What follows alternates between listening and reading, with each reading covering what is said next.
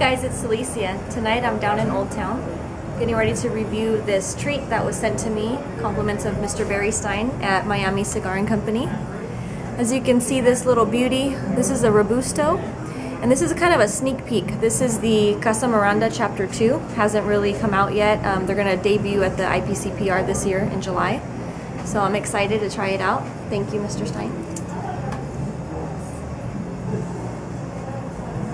Get this cut here.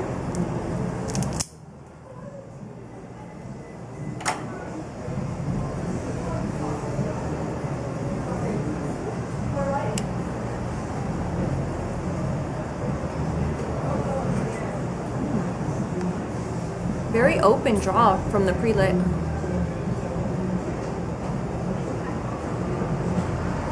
A little bit of sweetness, but definitely get a pinch of spice in there. Toast the foot a little bit.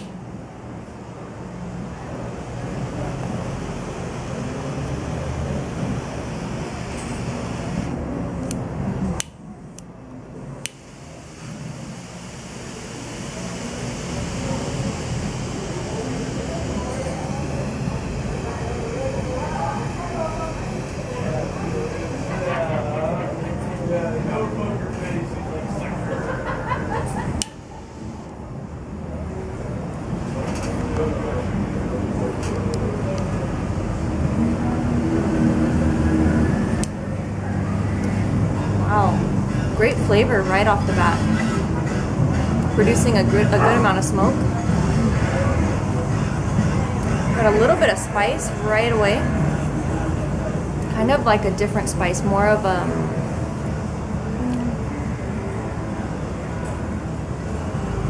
stronger, like a cayenne pepper maybe. It's really good. Well, anyways, I'm going to smoke it down a little bit more, go into some more detail with you shortly. I'll check back in shortly.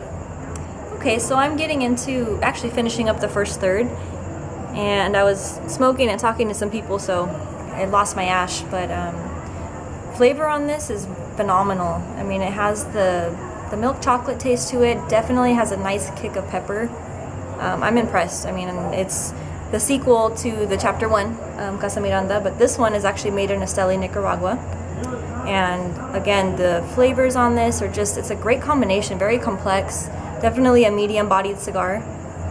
Getting that spice on every puff, producing a nice amount of smoke.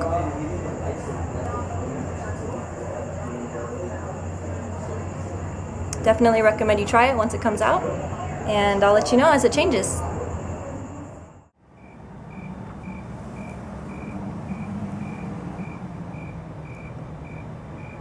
So coming down to the last little bit here.